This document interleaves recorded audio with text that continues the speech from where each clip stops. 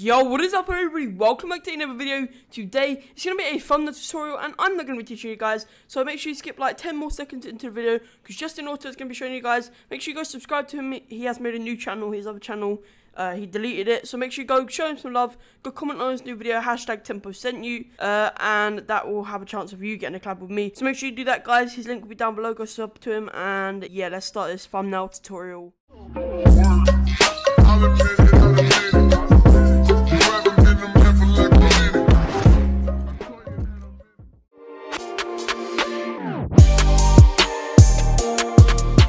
Hey, what is going on, guys? My name is Justin Orta and welcome to another video on the Justin Orta channel, guys. Today I'm going to be showing you how to make a sick, clean, and simple thumbnail for YouTube, for anything you guys want, for gaming, tutorials, how-tos, for anything, guys, literally anything.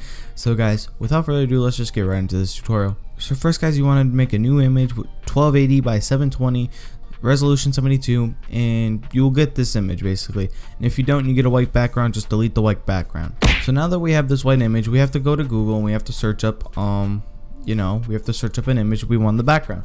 So usually what I search up is I look up Overwatch, because honestly they have some of the best backgrounds. So we're gonna go into images, and what we're gonna do is I'm gonna go tools, the size, and I want it exactly 1280 by 720.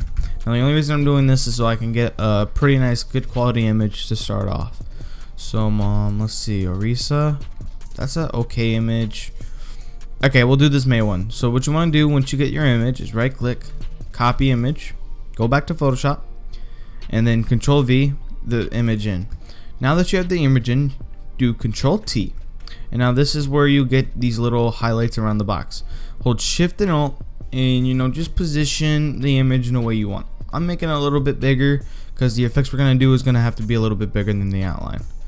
So we're gonna do something like that. And next, what we want to do is we want to add some of the lighting effects. So come up here to brightness and contrast and just play around with these settings. I like to have it a little bit brighter and a little bit darker in the darks.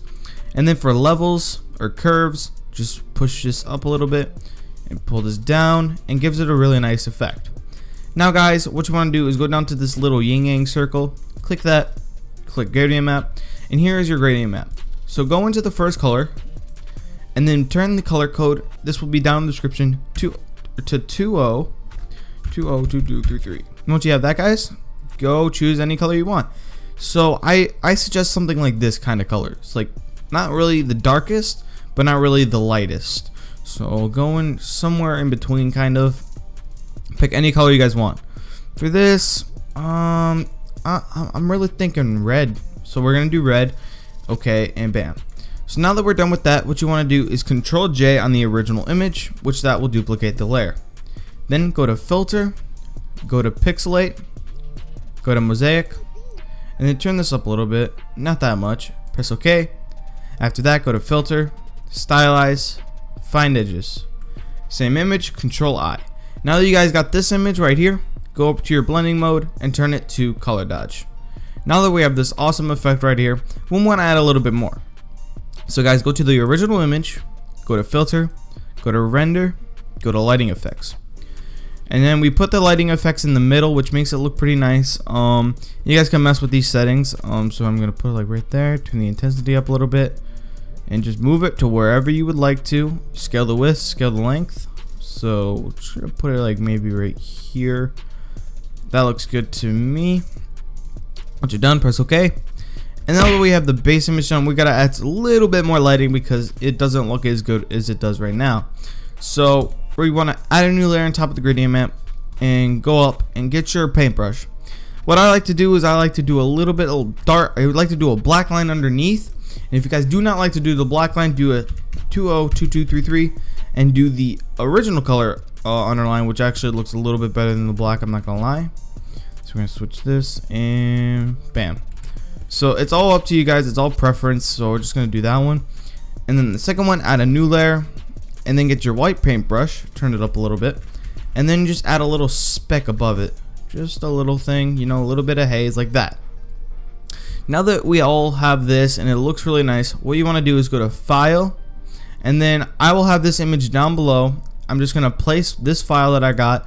It's this stripe background. So guys, it's this colored lines wallpaper right here. So I'll put this down in the description in a MediaFire link. You guys can go download this. And basically this image is really nice for, you know, just kind of adding a little bit more effect. So I put this under all the brightness, the curves and everything, because we want it to be red. Then turn it to screen. And then this gives it that nice line effect, which looks pretty nice, I'm not gonna lie. Now we're gonna go just above the gradient map and we're gonna start adding our text layer. So the first text I want you guys to have, these two links will be down below. The first part we're gonna be using is gonna be called Endless Boss Battle right here. So we're gonna use this, and I'm just gonna call this a thumbnail tutorial. So we're just gonna do thumbnail for the first word.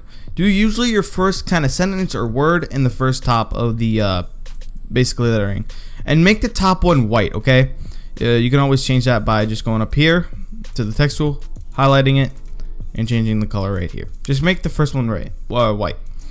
So once you guys have that, you want to put it in the center, and then you guys want to add your effects to it. So I'm gonna right click on it, blending options. Then we want to go to gradient map, turn the opacity to 25, add a drop shadow. This can be messed with. I just do a little bit bigger size, something like that. Inner glow, turn the color to white, and then go to blend mode, color dodge.